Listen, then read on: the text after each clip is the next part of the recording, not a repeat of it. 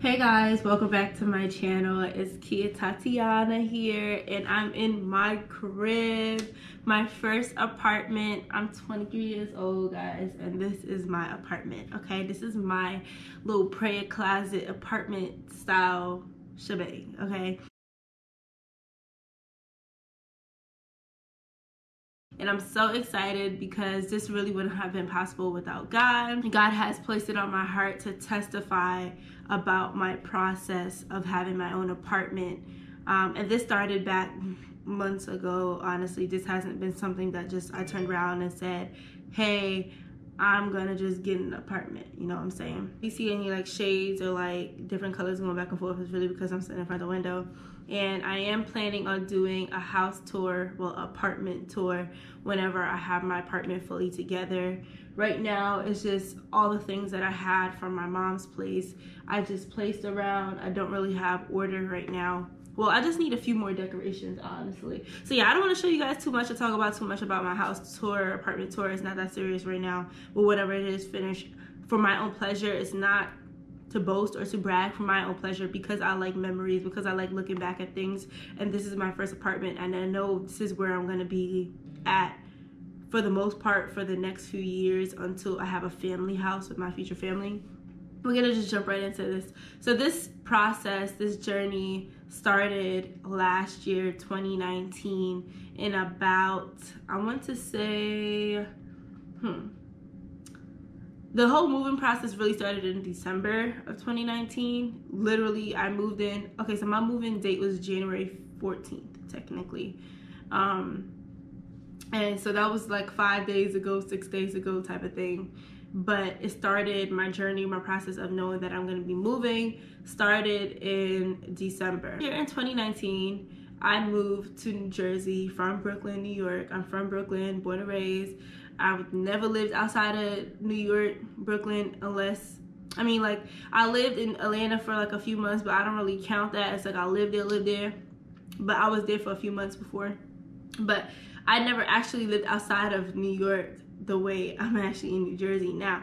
So when I moved to New Jersey in January 1st, 2019. So I've only been, I'm so confused. When did I move to New Jersey? Yeah, I moved January 1st, 2019.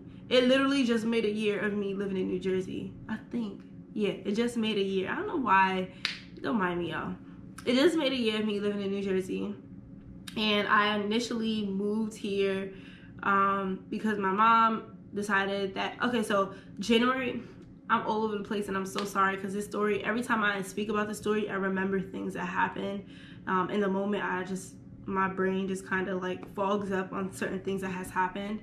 But in 2018, the whole year, we moved out of the last apartment that I lived at with my family. And when we moved out, the lease ended. We've been looking for a new apartment. We could not find a new apartment. This was all in New York. We could not find no new apartments, especially in Brooklyn, because we really wanted to stay in Brooklyn. We eventually started looking at Queens, but the way that all these areas are now gentrified, the rents is all raised up. And it was just so many things going on. And usually it never took so long to find an apartment in Brooklyn.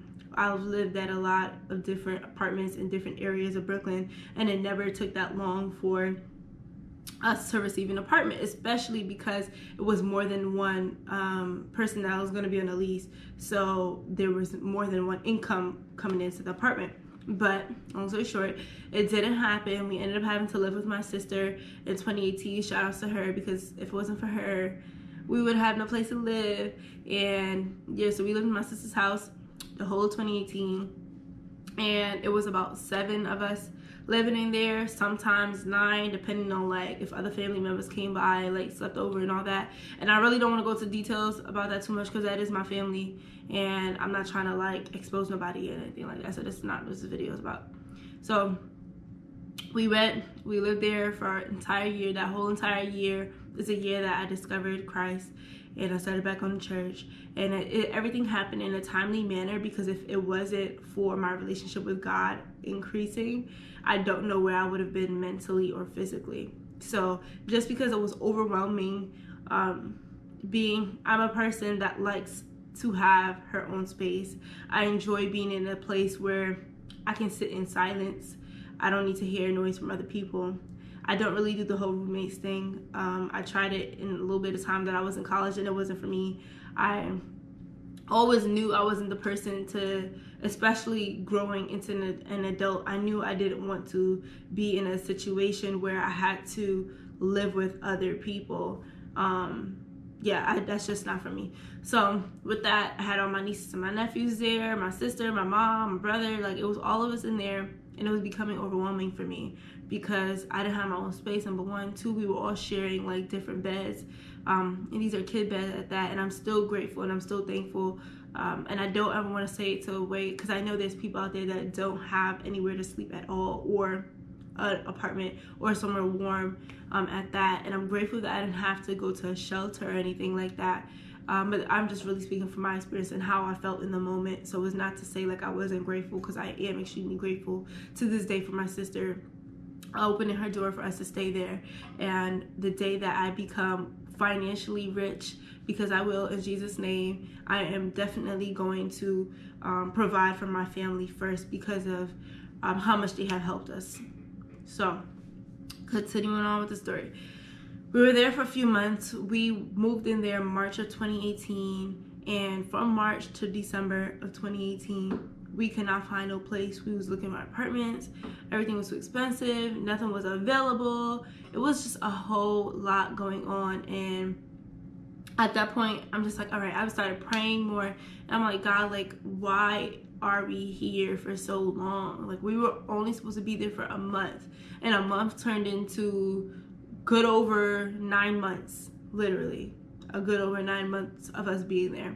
And I was so stressed out, and since my relationship with God was increasing, I would try to listen to sermons, encouraging scriptures for the season that I was in at that time, doing all that I can do really and truly to increase my faith.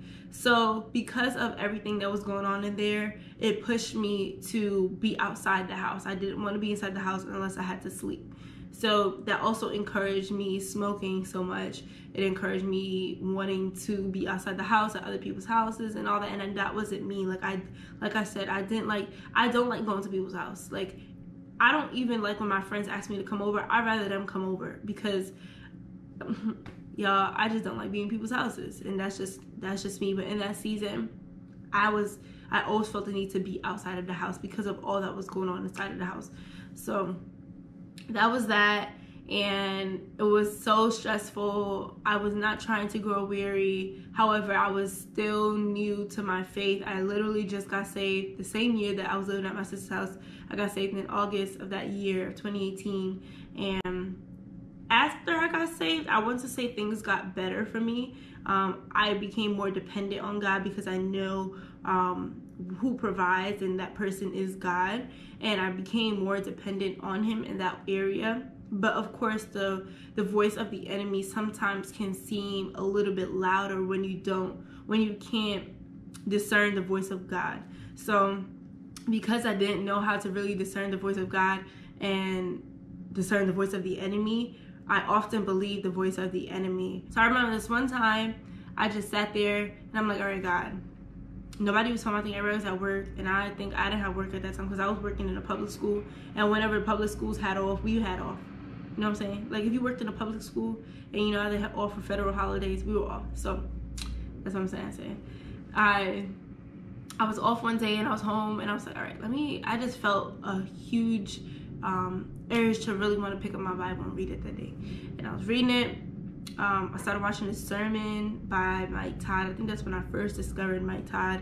I watched one of his sermons, and it blessed me completely.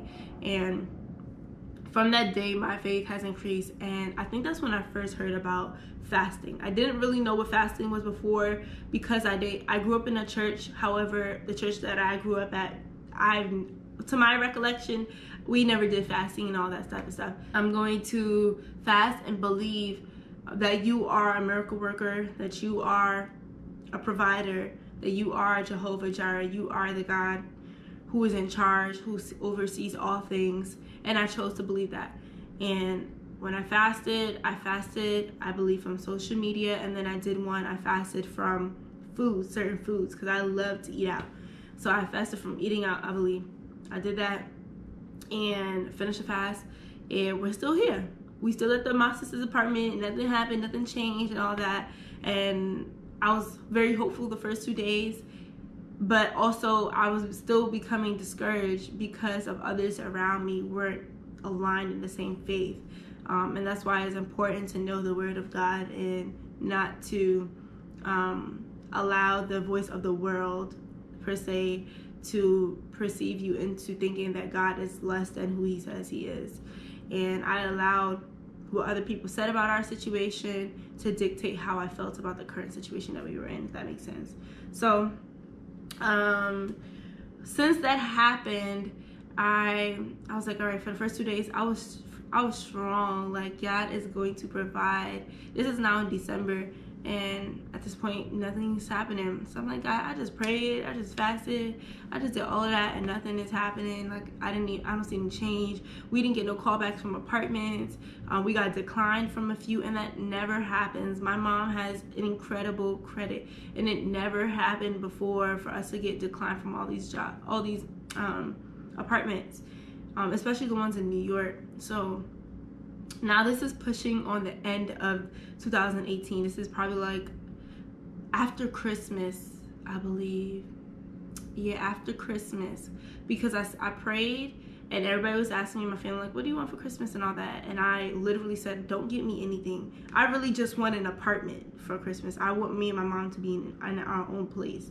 I'm tired of like growing weary. I'm tired of living out of a suitcase. I'm tired of sleeping on my niece's bed. Like, it's so many things that I was just over with. Like, it was too much. My body was aching, mentally draining. I was just drained. I was just over the entire thing. And so after Christmas, so I prayed about that. After Christmas, still nothing. And I believe it was the December 28th is when my mom had texted me one day, and she was like, hey, this apartment in New Jersey. So the realtor, we had a realtor at the time, he had texted her and said if she wanted to come see this apartment in New Jersey. And at this point, I don't know where I was at, because I don't know why I didn't go with her, but I never saw the apartment until we moved in. Part of me was extremely comfortable with New York. And I always said I would move out of New York. I don't mind. Like, I'm not that type of person that say I'm from the hood, I'm gonna live in the hood forever. Like, no, I don't mind moving outside of the place that I'm most comfortable at. However, in the moment, it was just like, dang, like, I never thought the day of us moving outside of Brooklyn would come this fast. So now I didn't mind, because I'm born and raised there. I don't mind living outside of Brooklyn. Like, it's no biggie for me. But in the moment, it's just like, oh shoot, like, if we really do get approved for it, I'm gonna be living outside of Brooklyn. Got approved the same day, I believe, or the day after. And I just remember like crying so much, like, wow, like, God seriously comes through for you. And just like his word says, he never leaves you nor forsake you. Every time I think about it, I get chills, because that alone was a year for me, an extreme. 2018 was an extreme year for me. And the way it ended, it just proved to me how much God wants to do in your life. So, sorry guys. A little faster. So we moved in January. I at least started January 1st, 2019 for the apartment that was in New Jersey, where I just moved out of from. And the plan was to live there for a few years until I am able to get an apartment on my own. But because of the way things happened, and so when I was living there, I was home alone a lot. And to not get into so much details, I'm really trying to articulate how am I supposed to say this without getting into too much details. But I was really home a lot. If you're my friend, you know what I'm talking about. But I was home so much that at a point in time, so I'm the last child out of my parents, right? And I grew up with older siblings in the house, and so supposedly I'm the baby, whatever you want to say. So my parents, I don't want to say my parents always did everything for me, because they didn't, but when it came to housework, I had chores, but my only chores was really just to wash dishes and occasionally clean the bathroom, but it was never like to the point where you gotta clean the whole entire house type of thing. It was just never that for me. God was really preparing me, and that just shows how intentional God is about his children. He would never bring you into a situation that you are not equipped for, and whether you can see that or not.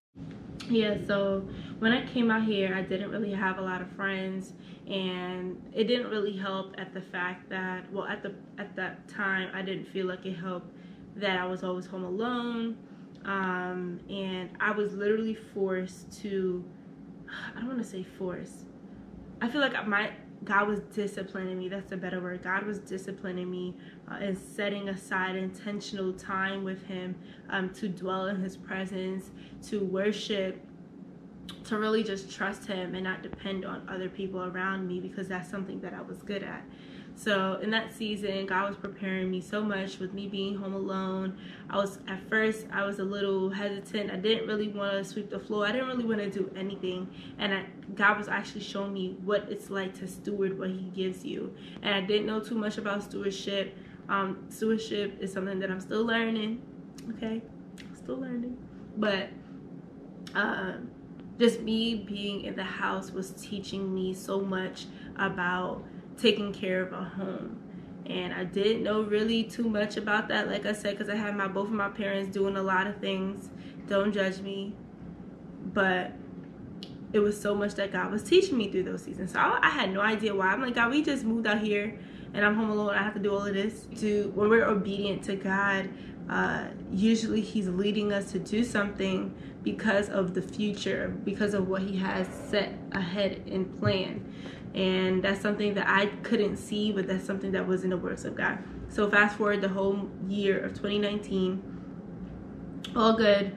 And like August or September, my mom was like, she's about to move in with somebody, and like, you gonna have to find your way type of thing.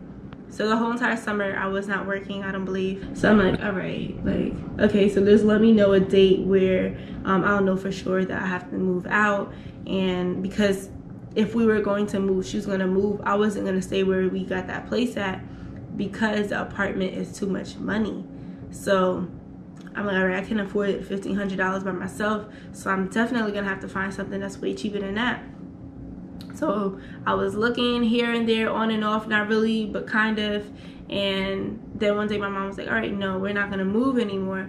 So we're just going to stay here for another 2 years. Well, yeah, basically 2 years. We're going to stay here until January 1st, 2021, when that lease ended in 2021. So we were going to stay there a total of 2 years, but that's not what happened.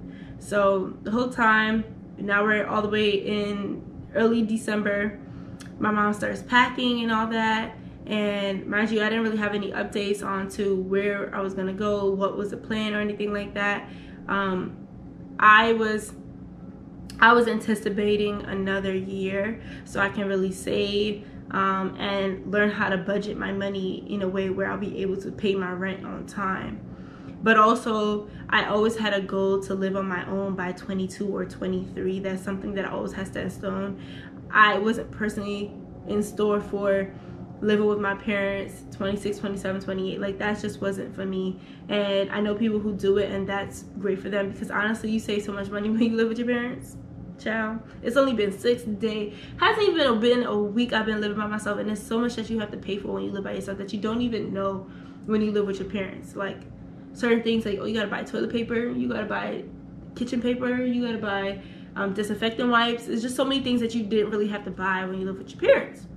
So I don't judge people who live with their parents, because honestly, I low-key would have lived with my mom for another 2 years if I really had to. I probably think that I wouldn't have moved out to 24 anyways, 24, 25. But because of God's plan for my life, things had to go otherwise. So with my mom, when she said she was moving out, because I couldn't believe that this was be something that she would actually agree to. And she was so serious. She was packing her things. Every day she was like, 3 more weeks, 2 more weeks. And I was not packing not a dang thing I was packing in there, okay? Not even a sock I was putting in a suitcase. I wasn't doing nothing. I didn't start packing my bags at 3 days before we were actually moving out. and it's only because I was so in doubt and shocked that this is my life. And during that whole time, I don't want to say like I slid into depression, because I don't like to label myself in these things. I believe that I allowed the lies of the enemy to control my mind. That's what I would say, because of my lack of trusting in God. It was while I was in the midst of like crying my eyes out. I remember this one day sitting at the table and I was eating my food and I just started bawling my eyes out, like my nose started like dripping, and I just had my head down and it fell right into the food, and I was just crying so hard. And I remember hearing God's voice so clearly. He was like, daughter, do you not trust me? And it's not that I didn't trust God, but it's just like, God, why though? I just moved here. Like, why do I have to move again? And most people are probably saying like, why do you care so much about moving again? I've been moving for the past 5 years straight. Every single year around March I was moving, but it just changed into January. But every single year around March I was moving. March 1st since 2015, since I was a senior in high school. Yeah, just made 5 years. I've been moving every single year, and I was tired of it. It's exhausting, changing locations, adjusting to a new environment. It's a lot on a person, and I did not want to go through that again. So many times that Holy Spirit was revealing to me my lack of trust in God because of me just worrying over a place to stay. And when I realized my mom was super serious, and it's either I go move with her in that other place, which is another state, either I go move with her to another state, or I go back to Brooklyn, or I find my own place in New Jersey. And of like a week, I have to find and figure out everything. And I usually deal with moving situations around my birthday, which was something that was also depressing for me, because around my birthday I could never really enjoy it because of me having to move and the stress of moving and all that type of stuff. So when I found that I would have to move out and find a place and have somewhere to stay and all that, and my sister did open up her house for me again to stay in Brooklyn. However, I know the plan and the call that God has in my life to be at in New Jersey, and I knew that moving back to Brooklyn would be going backwards and not something that God has for me to do. If I was to move back to Brooklyn, I would really just be setting myself back and setting my family back for all the things that God has called me to do. And that wasn't an option. Moving back to Brooklyn was an option. However, as my lack of trust in God started to increase, I started to think of going back to Brooklyn as an option. Really a lot on me. I couldn't enjoy any outing with people. I didn't really want to be around people. My boyfriend, we would go out and do things, and the whole entire time I would just be crying. Like, he would say something and I'll just start bawling. And it's not even because it's something that he was saying. It was really just because I couldn't believe how my life was about to change in just a few days, just a few hours, and I didn't know where I was going to be. I didn't know if I was going to be in a shelter, didn't know if I was going to be at a friend's house, didn't know if I was going to do this. I didn't know anything, and just because I didn't know anything doesn't mean that God doesn't know anything, and that was something that was so hard for me to comprehend. Moving out December 30th, 2019, and I can insert a clip of me just like unraveling my bedroom and all that, and I was just so depressed, guys. Like, this was the point where I was just like, all right, like, I'm depressed, and I didn't want to label myself at that, but it was getting to the point where I didn't want to do anything. Like, I didn't want to do anything. I don't want to be anywhere. I even contemplated going to church, and when I was going to church, and this is really just the enemy, yo, but when I was even at church, I would be crying during worship, and it's really not because I felt the presence of God. I would really be crying because I would think about where I'm gonna go after church. Like, I didn't have nowhere to go. I didn't have a place to call home anymore, and it was really depressing for me because I've been moving for the past 5 years. So thank God for the community that he's blessed me with here in New Jersey. I had some friends open up their home for me to stay at, and shout outs to my friend Maddie, because I lived with her for a few days, and then I lived with my other friend Eva. Shout outs to her as well. I lived with them for equally like between the 14 days. So mind you, I had to live with, okay, so I forgot all of this. Before they opened up their home to me, I told them like I didn't even know like when I was gonna get this apartment, because I applied to the apartment that I'm at right now. However, because of the holiday times, it was so many pushback dates for me to know if I got approved or not. One being that there's so many people living in this complex. Two, is always a waiting list, and it was just, they just didn't know.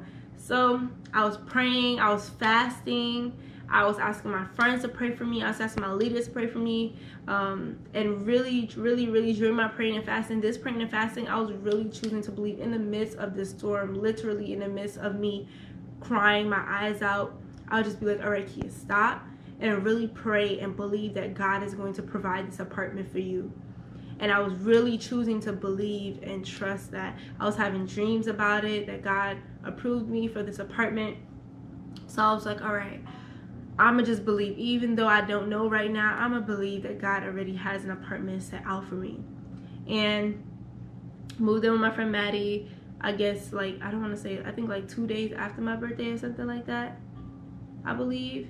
Yeah, 2 days after my birthday, I got a call from them. Yeah, it was on January 3rd. January 3rd, my birthday is January 2nd. January 3rd, I got the email saying that we got approved for the apartment. And I was just like, wow, praise God. Like, after all of this that's been going on the past few weeks, really praying and fasting and believing that God, he really provided and he really showed up for me. So I was excited, but also the moving date was January 15th. And this was January 3rd. So I had to stay at my friend's houses for a few days. I split time, and really thank God for them, because I didn't want to go back to Brooklyn, and I didn't want to go in another state with my mom because I have work here. My church is here, and there was just so much that's going on over here that I would not be able to be a part of if I go to another state, especially if that's not what God wants me to do. So I lived with them for a few days, and then I moved in on January 14th, just a couple days ago, and I live in my own apartment now. All glory to God. I just thank God for all that he's been doing in my life. This is just one of the many testimonies that God has been showing up and showing through in my life, y'all. This is just not even a half of it, and I can't even just say like this is an apartment that I got by chance or luck, because like I said, that waiting list was extremely long, and just the fact that I applied to the waiting list a week before and I got approved the weeks after, that never happens here because of the vast majority, the vast variety of people who apply to these apartments. And I had no idea that I would get approved for it, and I really just want to thank God, because this is somewhere that I can call home. I'm making it my safe place, my prayer place. I don't want to say prayer closet, because this whole place is going to be my prayer closet per se, but just knowing that I have somewhere to call home is amazing. I'm 23 years old. I live in my own place, and this is just beginning of my journey of adulthood. Yes, so this is gonna be the end of the video. I just really wanted to talk about how good God has been, and the power of just trusting and believing in God like his word says. And this is just my testimony of how God gave me an apartment at 23 years old. It's not all peaches and creams, and I really didn't want to say I got an apartment and let people think that, oh, it's just that easy. And it may look like on social media that I've had it all together and all that. I don't, and I still don't. I never did, but with God I will. And this is just a testimony of how God gave me an apartment. I can't wait to do an apartment tour, but if you watch this whole entire video, I just thank you, because I know this video is about to be really long and I really didn't want it to, but I just really thank you for watching and staying tuned. Thank you guys for watching. Give this video a thumbs up, subscribe down below, click the bell notification. If you enjoyed this video, comment down below what other videos you would like me to do in my new apartment. Besides an apartment tour, what else would you like me to do? I'm so excited to start this new journey.